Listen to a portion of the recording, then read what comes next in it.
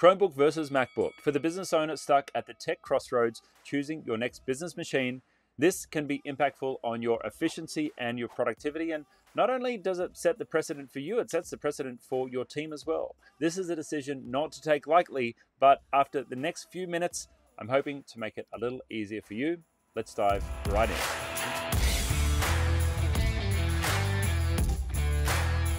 Let's talk about Chromebooks that are all the rage in the Google ecosystem with the Google fanboys and girls. But what actually makes them good and what are they good for? Because they can't do everything, but they can do a hell of a lot pretty good. Now, Chromebooks are obviously cloud-centric and they are ultra-efficient devices. They run Chrome OS, which is a little bit different to a fully fledged operating system like Mac or like PC. And you don't get to install the normal apps that you would expect to install on OS X or Windows. You just pretty much get a Chrome browser. That's about it. So if you're primarily working in the web, if you're primarily relying on web-based tools, a Chromebook is a great option. They're going to boot up quick. It doesn't use many resources. You don't need heaps of RAM, and the security is absolutely top-notch because you don't really have many things in the operating system that can be opened as vulnerabilities. You are just effectively working in a web browser, and that's about all you get. Now, all the other basics are there, like if you need to open files, if you need to plug in a USB stick and access the contents, you can do that. If you need to connect to Wi-Fi or Bluetooth or a headset, you can do that. Audio works fine if you're listening to something, and some of them even come with an audio jack. I know they're a bit old school, that you can, yes, plug in headphones. Remember those when we used to plug them in? You've got all of those, but you just don't get much else. You get a file browser and you get Chrome, and you've just got to connect to the internet and get your work done. If you need to get work done on a Windows machine, you might have to connect to a remote server or dial into a VPN to be able to get your work done. If you're working on the Chromebook itself, you're working in the web, and aside from what's called progressive web apps, which are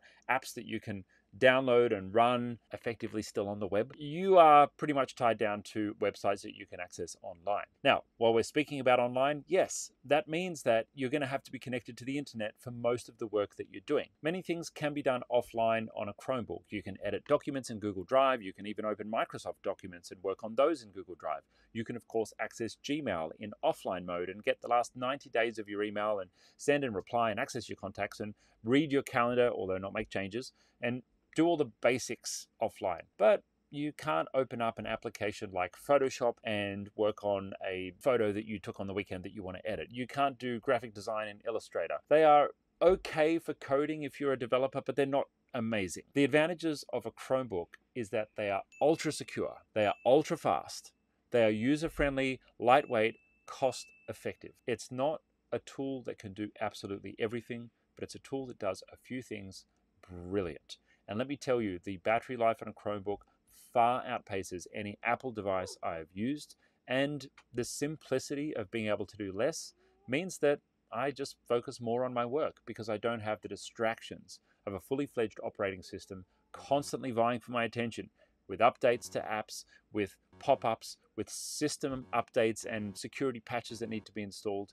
Everything just works. Next, let's talk about Macs. And yes, from time to time, I personally use a Mac, although I have used Chrome as my primary operating system for the last 5 years. Why is that? Well, because I'm a streamer and I need live streaming capabilities, and I need to be able to use multiple tools that talk to a machine and intense graphics capabilities and applications that just aren't written for a Chromebook. If you are a creative professional and you need to do graphic design or video editing or anything else that is going to be intensive with external peripherals like digital cameras being plugged into your device, you're probably going to find your home on a Mac, or maybe even using a Windows PC if that's what floats your boat. Using an Apple device is superior in any kind of creative or professional field where you need to actually produce digital assets, unless you're exclusively working online in the browser on something like Canva. If you're using Canva, sure, Chromebook absolutely fine. But if you're really doing any kind of heavy lifting in the creative space, a Mac is probably going to be an obvious choice. Now, Macs I love. They've got excellent build quality, they've got excellent performance, and there's an excellent ecosystem with the rest of the Apple family if you've got an iPhone or an iPad, or if you've got a set of EarPods, and features like being able to move between different devices and automatically have your music or your audio change between the different devices, or Apple being able to find your devices from one account. If you want to be able to use iCloud across all your different devices for making payments and keeping your passwords synchronized in one place in all of your consumer ecosystem, well, then Apple's pretty darn good for that. I take a photo on my phone, I can airdrop it straight to my computer, or I can just wait for the Apple Photos application to synchronize it automatically in the background. That's because I've got an iPhone, a Mac computer is going to talk to it with all of those services. Now, if you're in the Android world, well, a Chromebook might be better for you. A lot of Google services work better with Android devices. If you are using a Chromebook, you can have it automatically unlock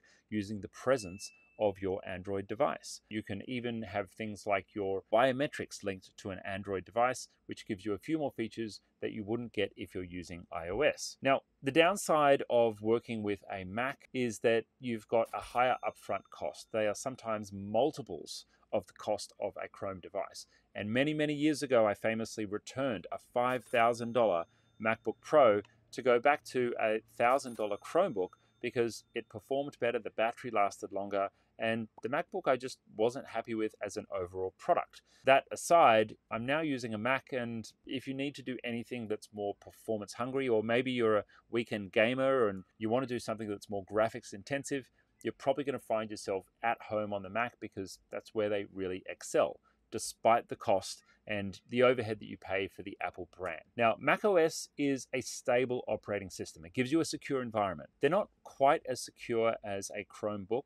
You don't have the fancy update in the background feature on a Chromebook, which automatically updates your operating system and then just installs it when you reboot your computer in real time, so you don't have to wait for it to be installed. There's a few more, traditional operating system things that you have with a Mac that are overhead. But you do have that range of software compatibility where you can install pretty much anything you want on an Apple computer. And in general, they're fairly secure, at least a lot more secure than the Windows operating system. So head-to-head, Macs are better at handling intensive creative or development tasks. Chromebooks are going to be more affordable, but they're also offering value in cloud-based operations. And if you're someone who wants to work pretty lightly, a Chromebook is going to be better. They're better with security as well. Now, MacBooks give you access to all of your professional grade applications if you're into producing music, producing graphics, producing video.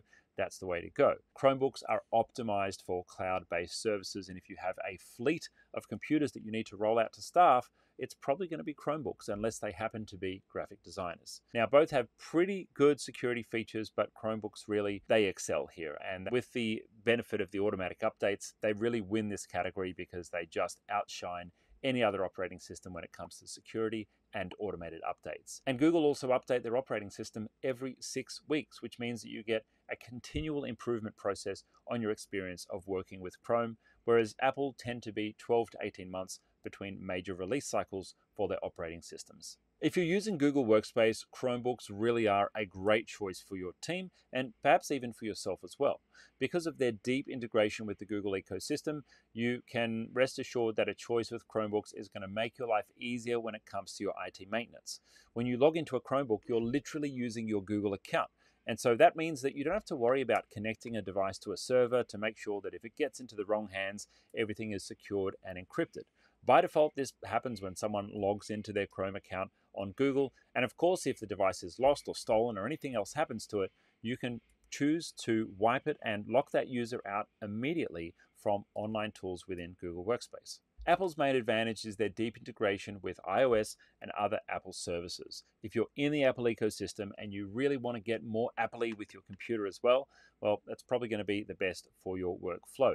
If you're the kind of person who often moves between your computer and your phone on meetings, or you're running out the door between working from cafes or working from an office or working from home or working from your car, it might be easier to seamlessly switch between those different devices using Google's continuity features with both your phone and a set of AirPods. That's our verdict on Chrome and Mac OS or Apple devices in general. Let me know what you think. I'd love to know in the comments which works best for you and which you're choosing for your primary business device. Having used most, my personal preference is Chrome as much as possible, but when I'm on the road and producing videos, I'm forced to use a MacBook. That's just how it goes. I'm a creator and I need to use the extra power of the graphics processing of a MacBook Pro. Now, you are going to have your own unique needs and computing requirements for you and your business. And remember, what your needs are might be different to your staff needs as well. So develop a list of requirements and a bit of a tech profile that you can use to choose the right budget and the right device for you and your team. My recommendation with Chrome devices, if you're a heavy user of multiple tabs at the same time, is to be generous with the RAM. Remember that even though a Chromebook is designed to be ultra efficient, it's still running Chrome, and it's going to take a lot of energy to open multiple tabs at the same time. No matter what decision you make, if you need any help setting up or getting Workspace or any of these applications or devices moving and working correctly with your Workspace account, well, our team are on hand to help you out with that. We have a team of experts who service customers all around the world with small business IT issues. Click the link down below to get started with a free consultation or a quick fix instant support service. And if you'd like to consider our concierge service, well, you actually get access to unlimited IT support and consulting from our professional services team. See you in the next video.